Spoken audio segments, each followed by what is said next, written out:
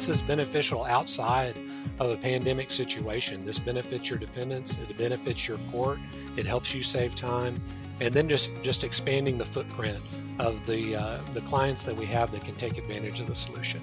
From Tyler Technologies, it's the Tyler Tech Podcast, where we talk about issues facing communities today and highlight the people, places, and technology making a difference. I'm Jeff Harrell. I'm the Director of Content Marketing for Tyler, and I'm so glad that you joined me. Well, here's the problem we are addressing in today's episode. How do you provide access to justice when appearing in court is difficult? Now, besides the challenges of the pandemic, finding childcare, finding reliable transportation, or even the ability to take off work are some of the many challenges people face. Well, today we look at how technology is being used to solve this problem and create a better solution for both communities and its constituents. Well, to help us dig into how virtual court is helping solve this access to justice problem, we chat with two subject matter experts here at Tyler Technologies. Jonathan Lang is the product manager for the Encode Court Suite, and he is responsible for the overall direction and development of the products and services that Tyler provides to municipal courts across the country. And Marlin Jones. Marlin is the product owner for Encode Court product, and in this role, she works with clients to identify and address business problems through the development of new software solutions. She's also responsible for providing support with the direction of assigned products. I think you're going to really enjoy this episode as we dig in deeper on virtual court. Here's my conversation with Jonathan and Marlin.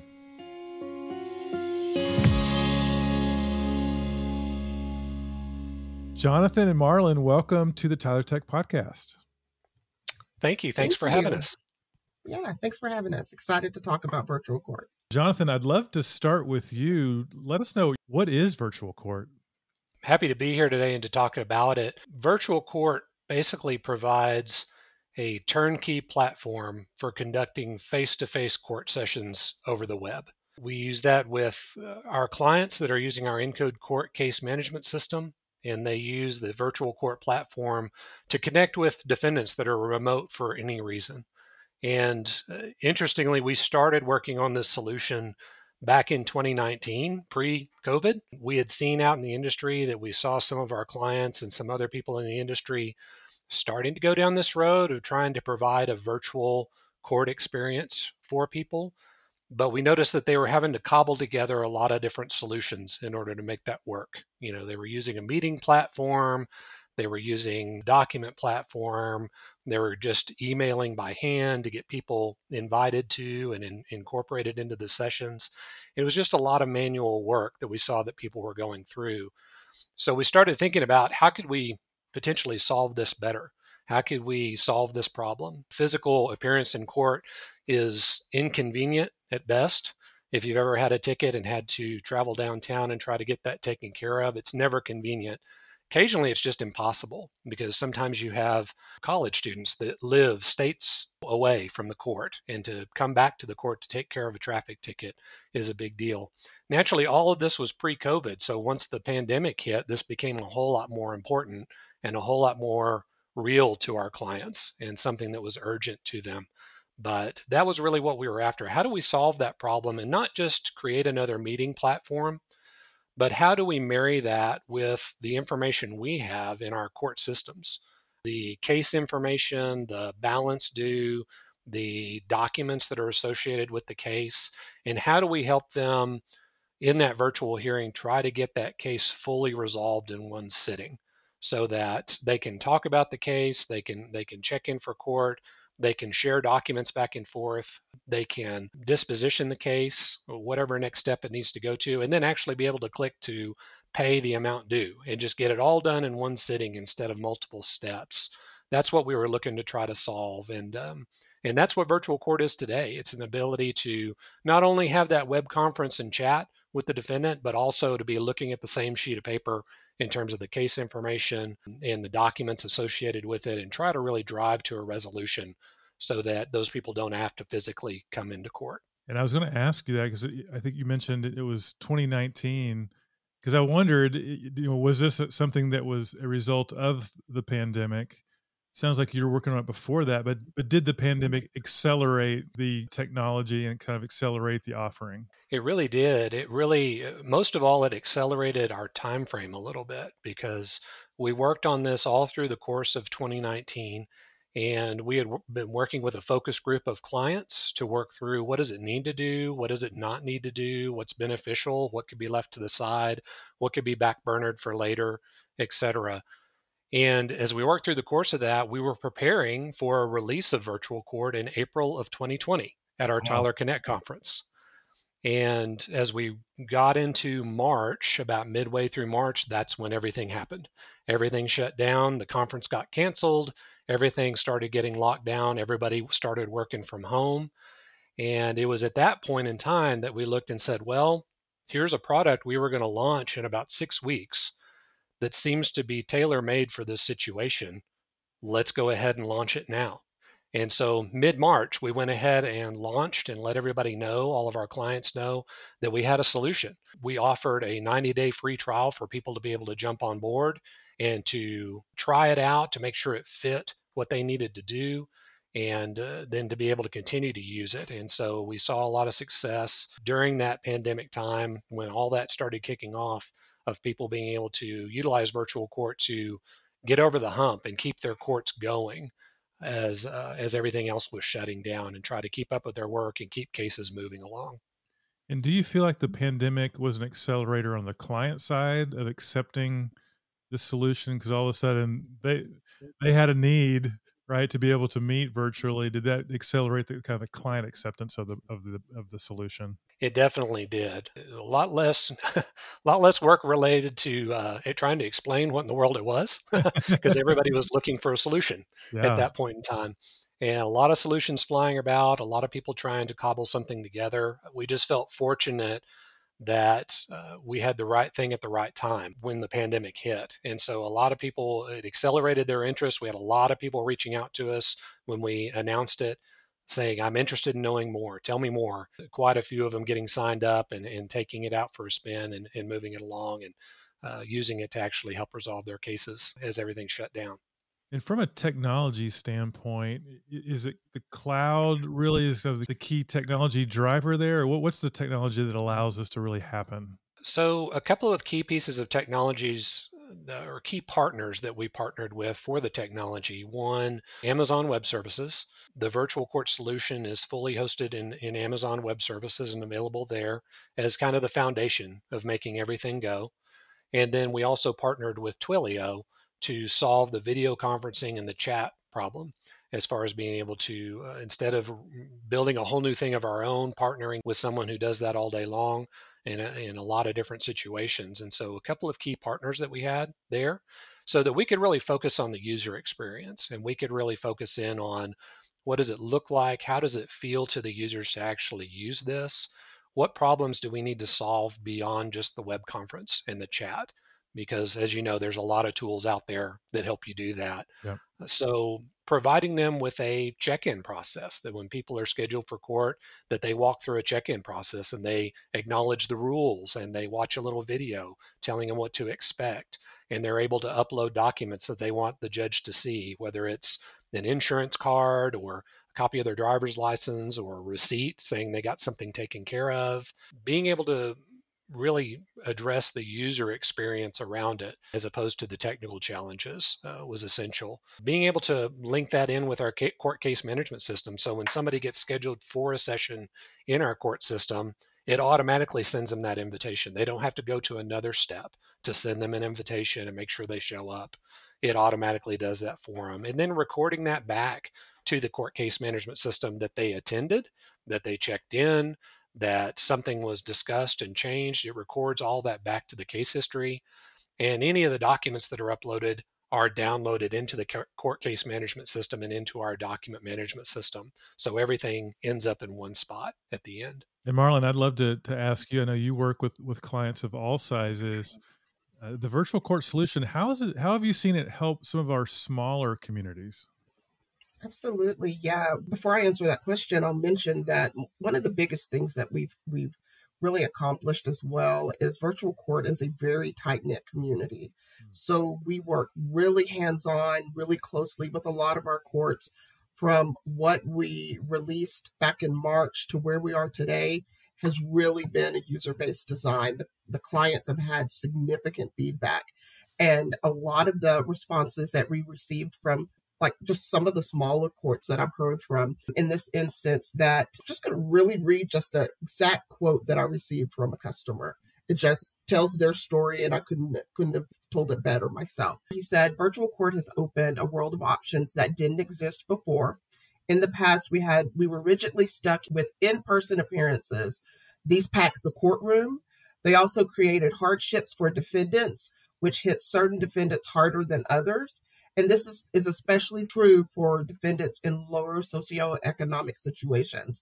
So in an example, a defendant that lives hours away needed to resolve a suspended license, in an example. And they didn't have the money to come back to the court. They probably didn't have a dependable car to make it all of that way. And they probably didn't have a job that they could really take that extra time off to be gone for, a half a day or a day in that instance. With virtual court, those folks only had to really step away while on break at their job.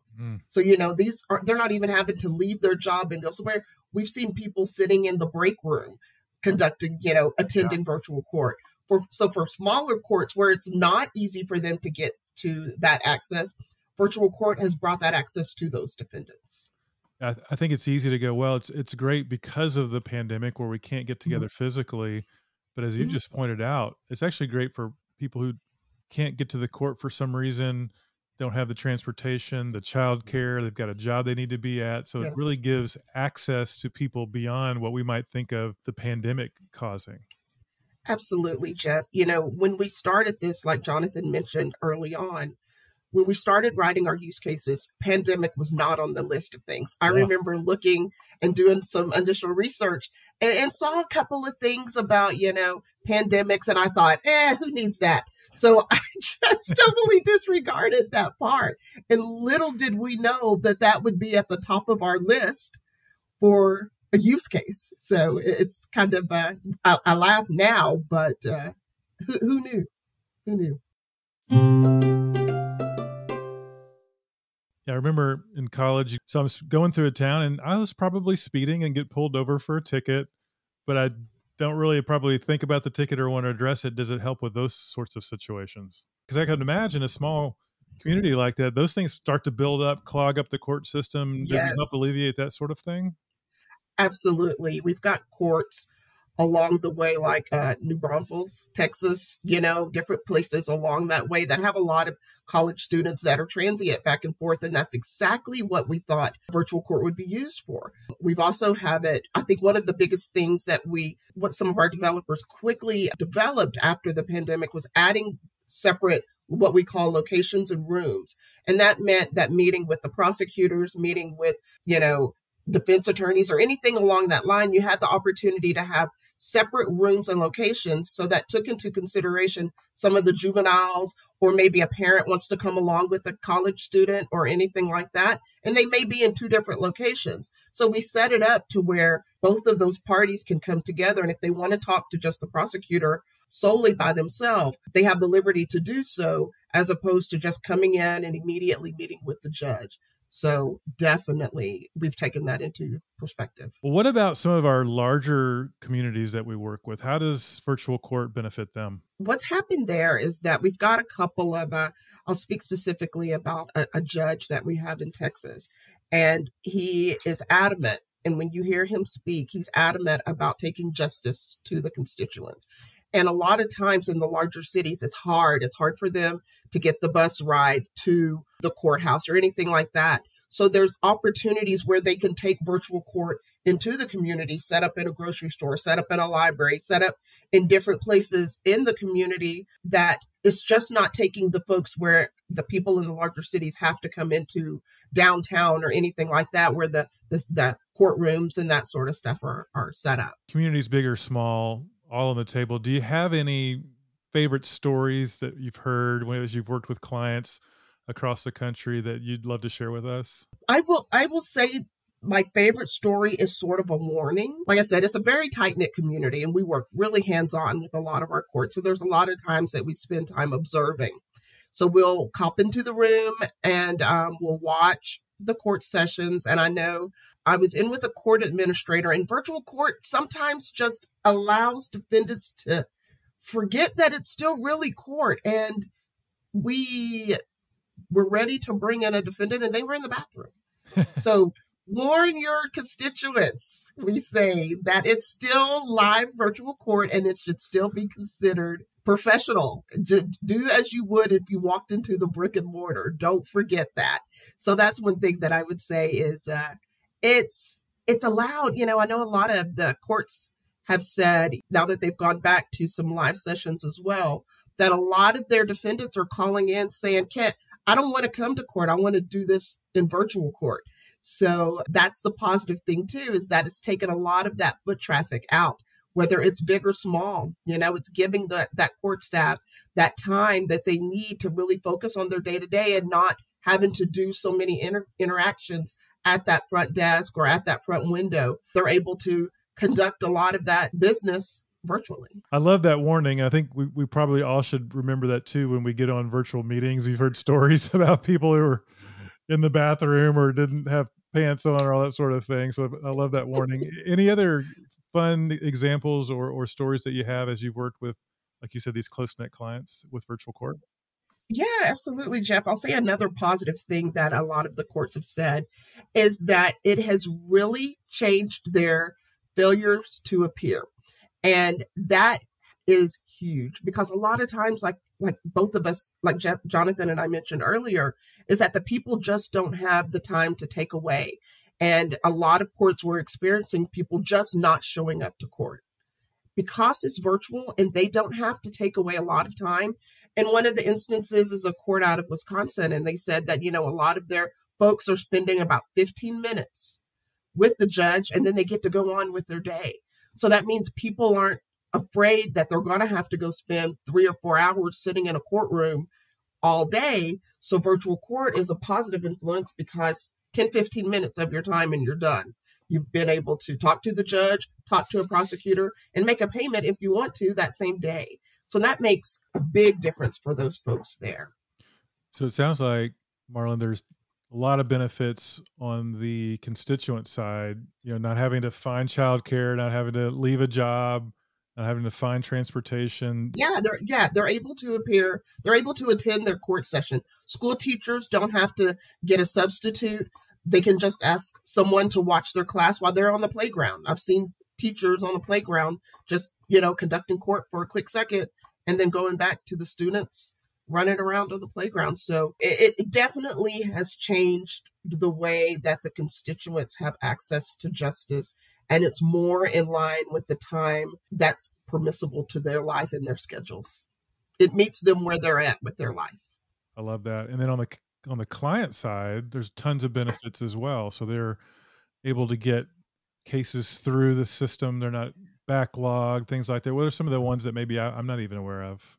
Oh, yeah. We've got courts that had, when the pandemic first started, they had like 900 cases in their backlog, and they were so afraid that they weren't going to be able to work through those. But once they joined virtual court, they were able to continue business and not have to shut down. Even though they shut down the courts and nobody was going in, virtual court allowed them to just conveniently log in from their home. And the judge, prosecutor, clerks, anyone that was participating in that session were able to continue business separately and not have to completely stop everything and then come back to 2,000 cases when I think a lot of courts started opening up June, July timeframe of, I think it was, I don't remember.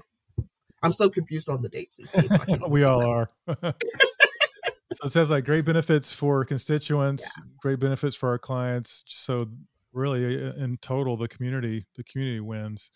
Jonathan, I'd love to turn it back to you and have you talk a little bit about the future of virtual court, where it's headed, anything new that's on the horizon. So one of the things that I think is important to say is that even though we released this in the March of 2020, we didn't just release something and it just stayed the way it was. We had been working with our clients all through that process and developing it, kind of refining it. Then after we released it, we continued to add and change and refine based on feedback and real life data in terms of what was going to be beneficial for those courts and what they needed. And so it's continued to grow. Right now, we're making kind of the transition between coming out of the pandemic. Can we be hopeful and say that? Coming out Yeah, of the pandemic, let's do that. kind of shifting from crisis, which a lot of those courts find themselves in, shifting from crisis back to convenience. Back in 2019, when this whole idea started, it was about convenience. It was about getting more people to show up for court, to get more people to actually appear and not skip their court appearance, to make it more convenient for people. So we're starting to shift that discussion back from crisis to convenience and really kind of making that point. Currently, virtual court is available for our clients that are using our municipal court product, Encode Court. That's what we have it integrated with. That's what it pulls information back and forth with on there. But coming in 2022, we will also have it available for state and county courts that are using our Odyssey court case management system. Awesome. So more complicated criminal cases, some civil case situations will also be able to be handled through virtual court as well. So we're excited to see that user base expand into new case types and new experiences that can make it even more convenient for those courts as well, those larger courts as well. We're continuing to build onto it. We've got some other features that we're excited about adding into the virtual court platform. And so as we go through the course of 2022, we'll have new things that are added in there. But that's really kind of where we stand today as far as trying to make that shift back to saying, look, this is beneficial outside of a pandemic situation. This benefits your defendants. It benefits your court. It helps you save time. And then just expanding the footprint of the clients that we have that can take advantage of the solution. And we probably have clients listening that have virtual court. Will they finally get to hear about the big announcements at Connect 2022 that they were going to hear about 2 years ago?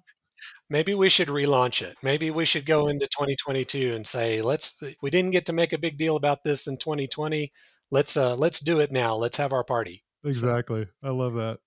Well, if someone is interested in hearing more about virtual court, what's the best thing for them to do? What's the good next step for them? Sure thing. One thing they can always do is, if you're a current Encode client, reach out to your friendly neighborhood inside sales rep or email insidesales@tylertech.com.